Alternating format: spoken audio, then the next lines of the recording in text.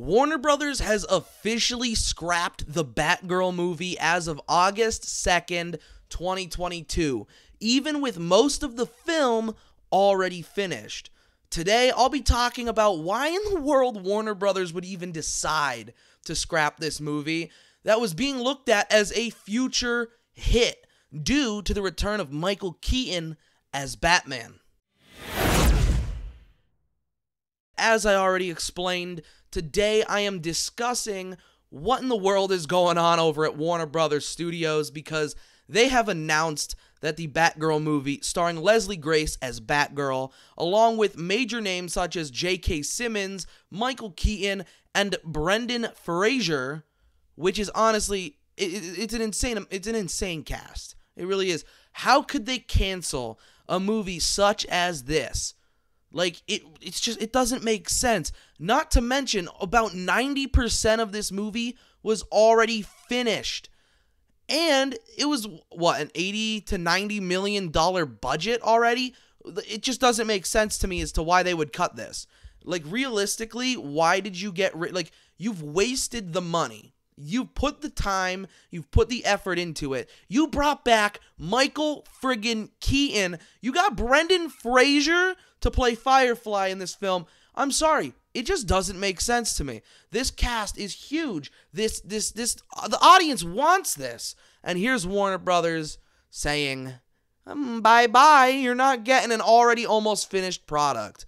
This is bogus to me. Anyways, before I go off on a complete and total tangent, the reason Warner has shelved this film, they had a change of power, actually. And so I guess the new boss basically stated that the movie doesn't reflect on how they believe Warner Brothers Discovery should be run. Which is confusing to me because Batgirl is a superhero we haven't gotten a whole lot out of, and with such a hell of a cast, it just doesn't make sense as how this movie wouldn't reflect well, considering it's showing a female protagonist. You know what I mean? It's bringing back an old beloved character as Michael Keaton as Batman. I feel like it screams nostalgia, and it screams, we're changing as a culture, that women are also, big superheroes, and we have Wonder Womans of the world, and now here's Batgirl, but we're not getting it. It just doesn't make sense to me.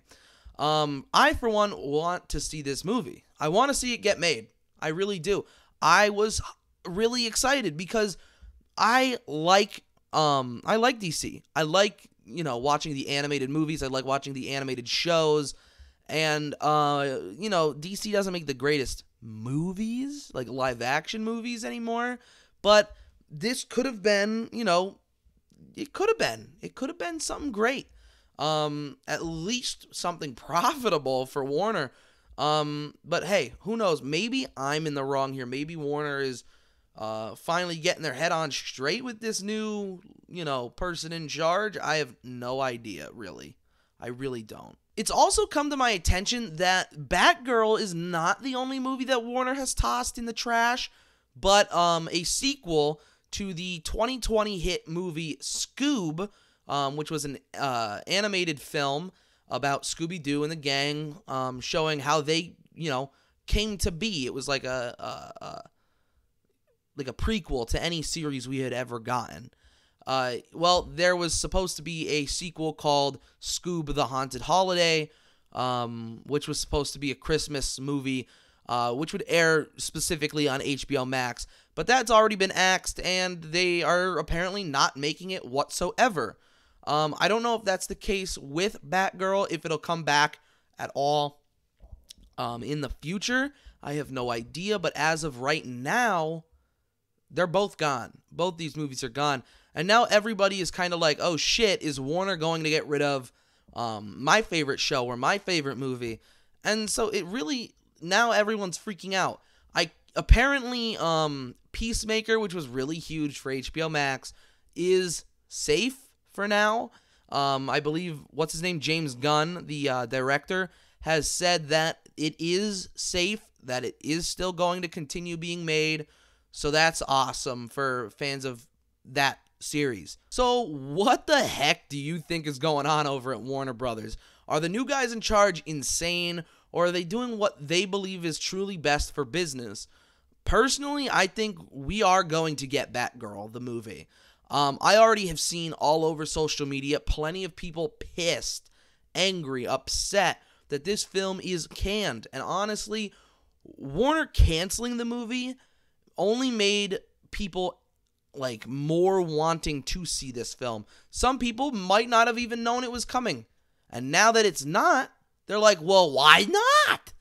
They want to see it. People want to see Batgirl. People are excited to see Batgirl. So maybe with an outrage of fans, an outrage of people all across the world, Warner might change their minds and say, fine, it's already basically finished.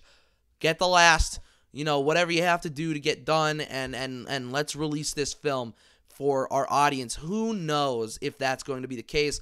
But honestly, I think that it will happen at some point within the next few months. Warner will come to their senses. But as for now, it is still canceled. Anyways, guys, let me know what your thoughts are on this entire situation at hand, and if you think Warner did the right thing or if they did the wrong thing for canceling the Batgirl film. Alright guys, so that is all I've got for you today. Thank you for watching today's video, and if you have any questions and or comments, leave them in the comment section. I love talking to people, so let's talk, especially about something like this. This is a fun topic, and something you don't see every day with them canceling a movie that's nearly complete. So yeah, thank you, and I'll see you in the next one. Peace.